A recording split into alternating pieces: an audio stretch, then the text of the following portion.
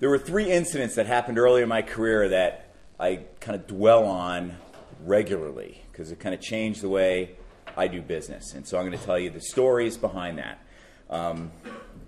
First one happened in Cook City early in the season, December 6th, and I was with Scott Schmidt, who most of you here know in the room. Scott at the time was working as an avalanche forecaster with me, and he and I went to Cook City early season to check on conditions. And this is a Google Earth image of Cook City. Lulu Pass area is up here. And I'm going to discuss the first incident, which ties into number 2, and then I'll conclude in Cook City with this third incident as well. So we'll start out with number 1 here. Number 1 is on this on a slope, which let me go back. Actually, we need the center lights on, otherwise the video won't pick it up. Can't see the slides very good then. Oh, okay. Keep it off. It's more important that we get it. So, go there December 6th. It's snowing and blowing out. It's full-on Cook City storm. There's been avalanche activity, considerable danger. Scott and I climb up this slope. We're, 1,000 feet up this slope, and we're investigating the crown of an avalanche that had happened either the day before or earlier that day. We dig our snow pit, and it's an ice crust, and underneath the ice crust is some facets, and it's about 3 to 4 feet deep. And as we do our snow pit, and here is what I have in my notebook. And the important thing is this right here. Say, when we're done, we're leaving the site, and we get this huge collapse, and it fractures the new snow below the pit after we dug it. And so Scott and I, being complete mental giants, were like, oh, this is great. This is so cool, because what this means is tomorrow, like all these paths that went, they're going to go again because they're already fracturing on that weak layer. And at the time, I hadn't seen that very much, where we'll get repeat avalanches on the same weak layer. So we take note of this. We know it's a problem. We're excited we saw it. We talk about it.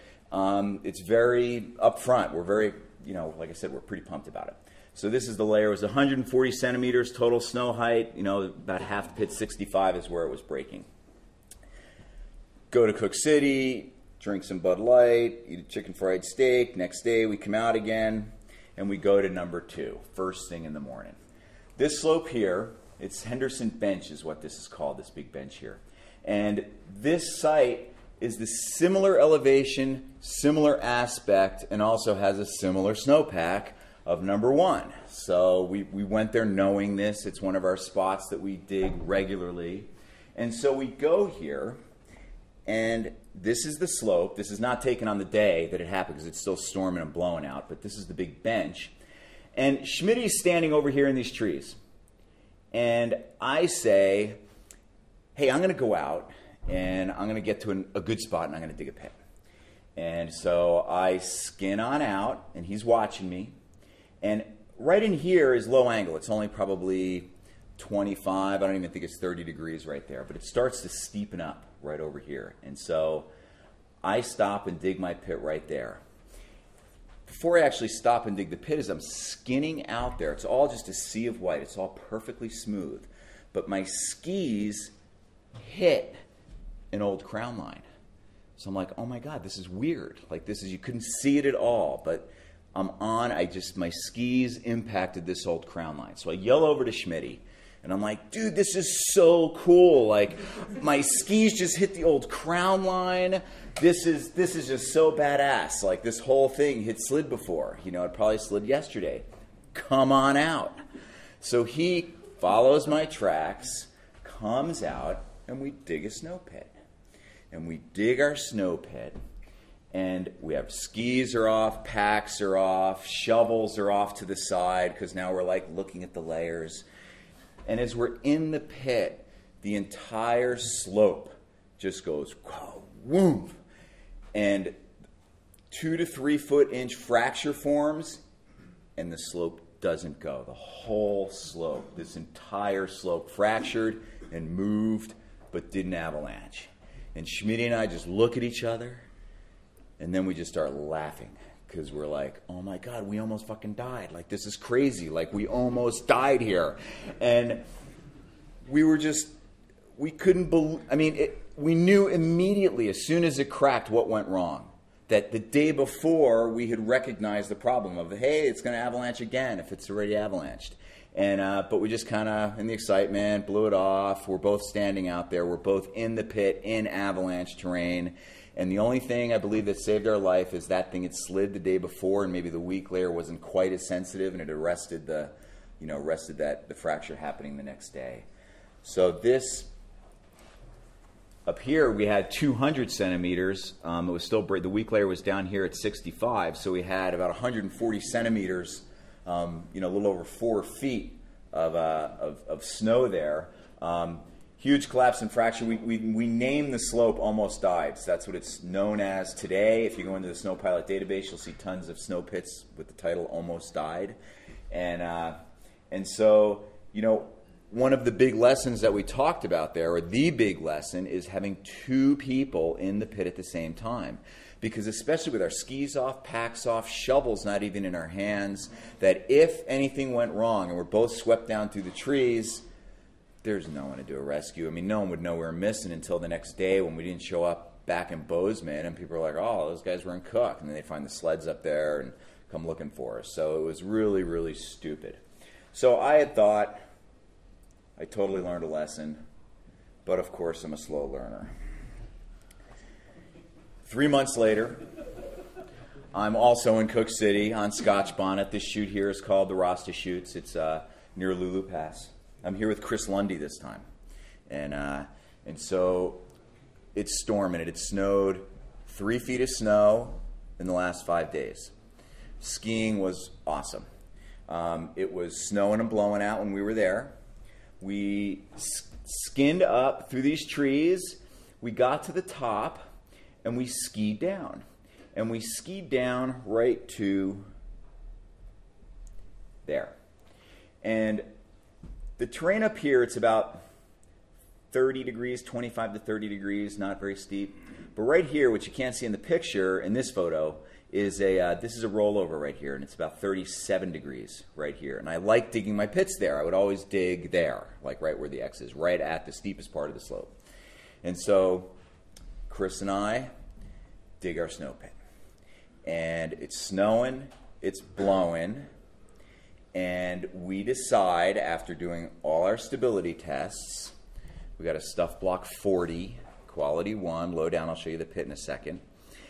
And we're standing there, and I say to Chris, well, it doesn't seem that bad. Seems like we could ski this, just kind of do it safely, I'm kind of making stuff up in my mind, really. I'm saying stuff like, oh yeah, we'll hug the trees on the left-hand side. If anything goes wrong, you can duck into the trees. But I bet it's going to be really bad tomorrow as it keeps snowing and blowing. But right now, we're good to ski this. So and Chris is like, yeah, me too. I think that too. We should do this. So Chris steps out of the snow pit, clicks into his ski, and as he clicks into his ski, the entire slope fractures 3 feet deep, goes 800 feet down, full track, takes out trees, and we're just standing there looking at, this is number 3. We're over here in these little shots right here is where the avalanche happened. This is Chris. This is the 3-foot fracture line. That's my snow pit right there. And so Chris and I once, here we were both in the snow pit. Not only were we both in the snow pit at the same time, we're also making a really bad assessment. We're assuming that things are safe when they're not, because the snow is really good. We were all excited. I was feeling really smart that day. I'm like, oh yeah, we totally got a handle on this. Tomorrow you couldn't ski it, but right now we could totally ski it. So here's another picture. There's the snow pit right there. And this is the snow pit. And we had a Stuff Block 40, quality 1. The height of snow was 270, so this is just the upper 120 centimeters of the snowpack. It was great skiing, like I said.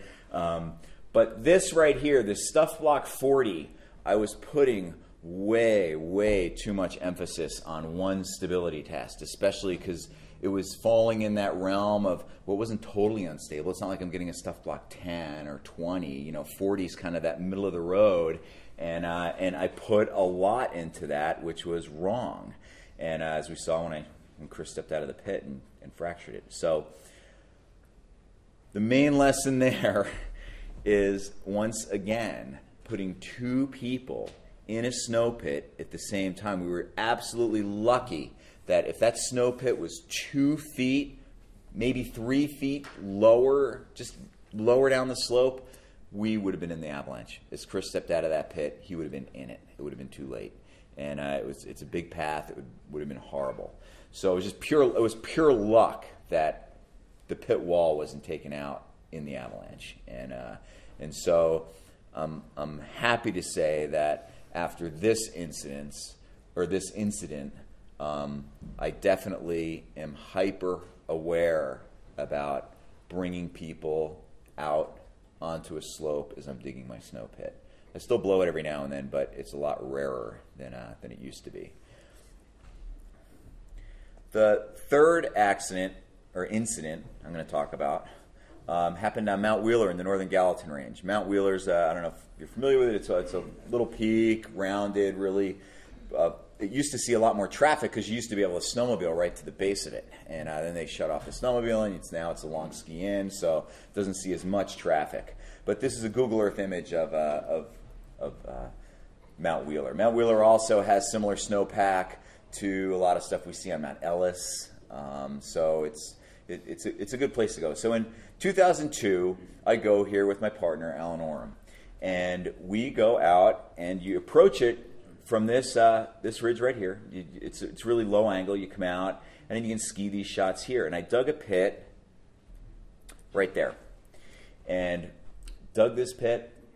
We skied. It was great skiing. It was another foot and a half anew. Actually, it was a little less. I think it was like a foot anew, but it had snowed a bunch that week. So we ski down, break trail back up. We do 2 laps right here.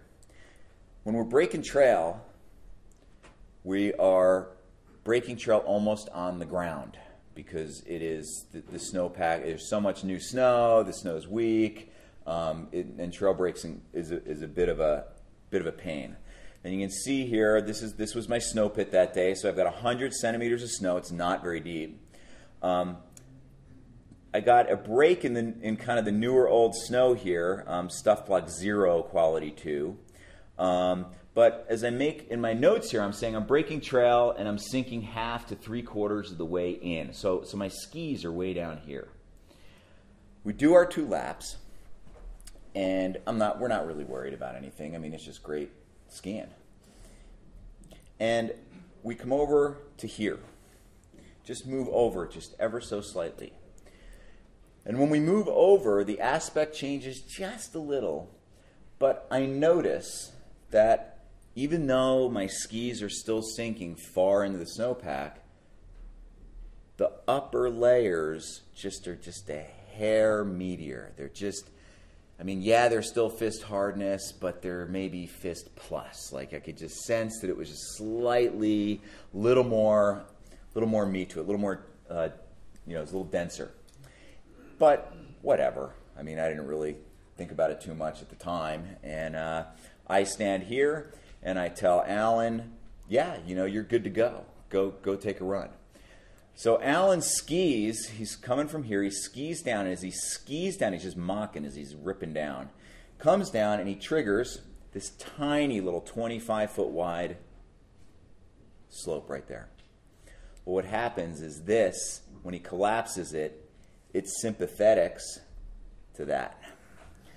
So he's down in here. He's skiing. He has no idea anything's coming because he didn't even know he had triggered the small one. He's down here when this whole thing rips, clocks him from behind, tumbles him, and he's okay. So he's buried to his waist. He loses a ski, loses a pole. He's uninjured. He saw God. I saw God. It was crazy. I'm like, oh my God, it's game time. Like, I got to get it right. And, luckily he wasn't buried. So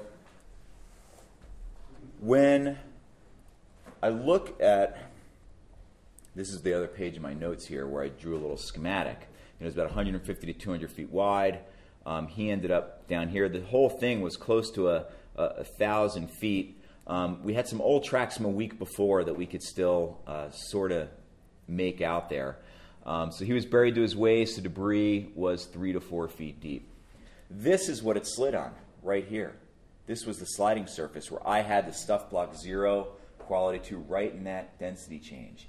Now I had taught a few times with Doug and Jill up in Alaska, I remember them saying, you can get slab avalanche. I've seen slab avalanches at 3% density. Now I respect those guys a lot, but I have to say, when they told me that, I thought, yeah, right, no way. I mean, I'm like, yeah, whatever, 3%. Never seen that before.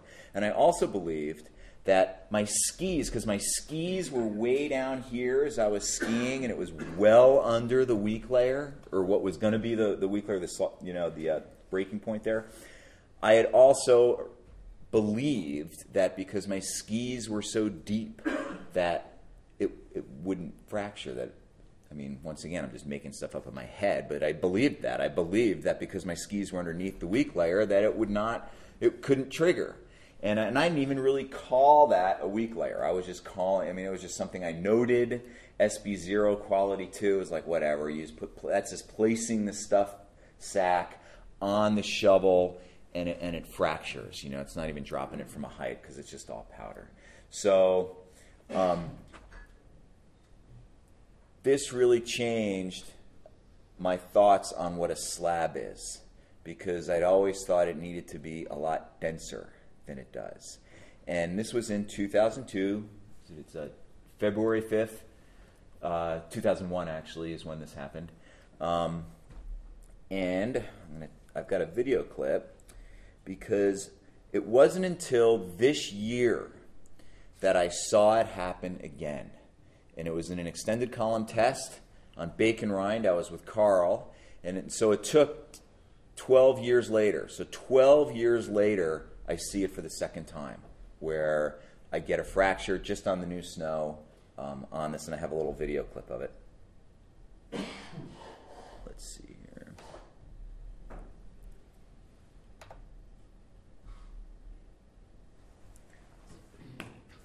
Bear with me one sec.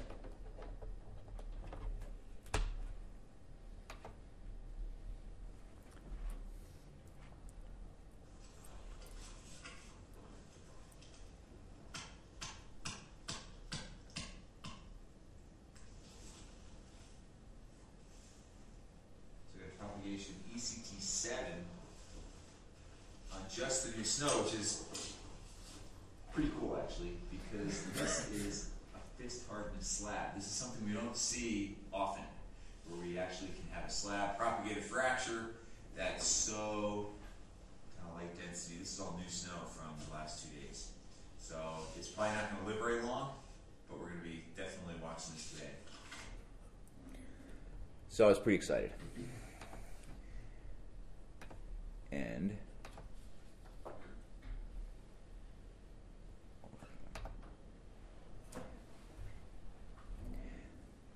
in conclusion, only expose one person at a time when digging a pit. It's a little less of an issue now because of some of the research Carl's done using the extended column test, where he's found that your stability test results are not a function of the steepness of the slope. So if you're still getting really good scores with certainly an extended column test on shallower angled slopes, you don't have to go out to a 37-degree slope. Even though we still do, there's still plenty of times when we feel the need to get out there, we want to get out there, and we are on something a little steeper. But just be hyper aware about both of you being out there in case something goes wrong. And then, of course, even low-density snow can act as a slab. And So that's all I got. I keep going back to those time and time again in my career. So questions or Blaze? When you describe a slab as a little meatier, stiffer, I'm curious about what you meant. I mean, I want a little more specifics, and specifically I'm curious as to whether the top of it had a slight windskin or... No, there was no slight windskin. It was more that it went from like fist to fist plus, where it the whole slab, not just the top of it or the bottom. yeah, it was more just that upper layer of, a foot or so. It just, and now I'd use the language that it could propagate a fracture. The slab could propagate. It could keep the fracture going. Where maybe on the other slope where it was so light density or lower density that it wasn't able to. I'm not sure, but I know Carl was pretty interested when I came back from that day. I guess I'm curious as to why if you have a possible hypothesis as to why it was a little denser over there. Yeah, it was because if it was a slight broad ridge, and so there was wind loading from that. A little fat. Yep. So I can. So right here, the winds are blowing across. So I can get that. The winds are coming from this direction, and so they can slightly load this area in here. Although I would not call it wind loaded at the time. It was just touched by the wind. Is all I would really describe, because there was no note. You didn't go over there and go whoa, whoa, whoa, totally different. It was just something where you're like, huh, just slightly more, meat to it. Did you go to the crown on that? No, we did not. We were looking for Alan's ski and all that. He was crying. I had to lead him. You'll be okay. You'll be okay. Where did he end up at the bottom of the path? Did it go? No, he did not end up at the bottom. He ended up right here, off. He got pushed off to the side and missed these little trees over on the side. Thankfully, he did a little bit of a somersault, and as most people know, it's just pure luck, as to where he was, how he ended up. He could have ended up upside down, but he didn't. He was, standing up to his waist after getting flipped through a few pecker trees. Was that the whole slab that detached, or is that the extent of slab and... That slab and run, that's the whole, yeah. I'm not sure how much of the slab actually pulled out. I was standing here, saw this go, and then saw the powder cloud just bearing down and hit him. And the debris, like I said in my notes, the debris was only 3 to 4 feet deep, so it wasn't terribly deep. So, I would guess that it was probably just pulling out the stuff, in this upper third. Do you know where that recent picture on your website is taken from? Yeah, that was way over here. It was in a really different area where no one would ever be skiing. But it ran, when that ended up running all the way down to the trail. That's how come we got the observation on that. Any more questions? Yeah? I just got a comment. It's, I think, all your dates are early 2000s, and just kind of how far we've come with more people skiing, but anecdotal stories, research with digging pits in the flats, assumptions that I think a lot of us used to have, we no longer hold anymore, and I think there's no real point, but there has been an evolution in understanding of, we probably in another 15 years are going to look back and say, hey, we're so much further along too. It's just an observation of It's true. The assumptions that we no longer make, that we used to, make all the time. Hopefully we'll keep learning. Yeah. Anything else? All right. Thank you, and I think Rod's up next.